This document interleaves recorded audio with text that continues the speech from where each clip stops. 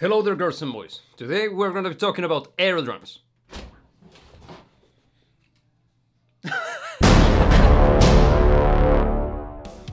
Hello there, girls and boys. In this video I'm going to show you how to hook aerodrums into your digital audio workstation. In this case, we're going to be using Logic Pro, but the same could be said about any other digital audio workstation working inside of a Mac environment. I know, girls and boys, I am a big Apple fanboy, but if you want me to show you how to do the same using a Windows machine, let me know in the comments down below.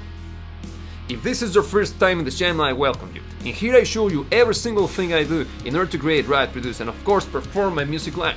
Because I know that making a living as a musician is not a dream, it's a possibility, and if I can do it, you can do it. With that being said, let's get into it now. Welcome back, girls and boys, to my computer. In front of you, you got my desktop. And here's the important one. Before we do anything, I got to tell you that we will have to go into the depths of some of the hidden features of our computer, in this case, my Mac. And in your case, your Mac. We're gonna have to explore something called audio MIDI settings. So with that being said, let's get into it now. So, the first thing that we're gonna do is gonna be the following, girls and boys.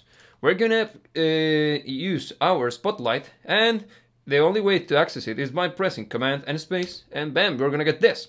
Then we're gonna type down Audio MIDI Setup. There it is. We click Enter.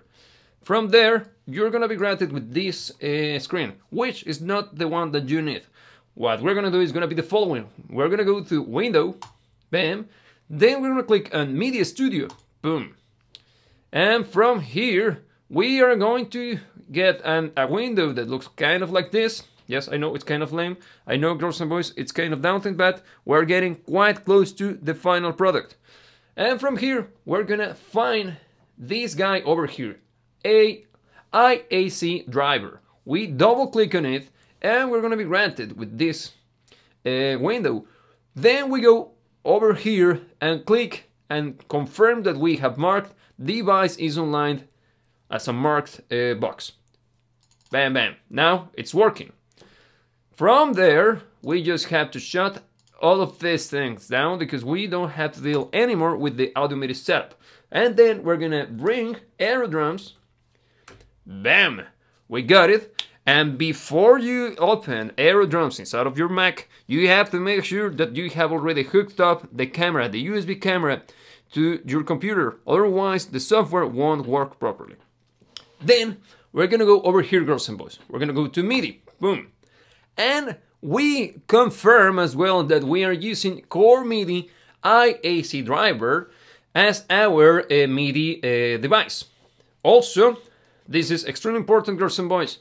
Make sure that you are using MIDI only, because if you select MIDI and sounds, you are gonna be triggering both the sounds that are part of the whole library of the ones that comes built in with aerodrums, and also you're going to be sending MIDI signal to your DAW, which won't be useful because here is the final step, girls and boys. Once we selected our driver, our MIDI driver, we're going to go over here to Midi Maps, bam, and you will have this thing in front of you, girls and boys. As you can see, you are going to recognize some of the names if you have been producing music or working in the inside of the box for the last few years, because the fine people at Aerodrums software have developed and mapped most of the most popular drum kits around in the market. So you only have to do the following. You select the one that you are more familiar with or the one that you're going to be working with. And if you are using Logic, you just have to click on this one here, Logic Drum Kit Designer, and your software is going to be automatically detected. The drummer that comes built in with Logic. In this case, I'm going to be using Stereo Drummer, from Native Instruments. We click on it and then we go straight to OK, bam, then we go to OK, and then it's just a matter of going to Logic, selecting our channel, and just inserting our trusty drums library. And that's it, girls and boys. And from here, you should get something like this.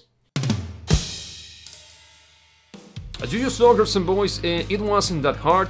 It's not that difficult, and it's actually quite useful.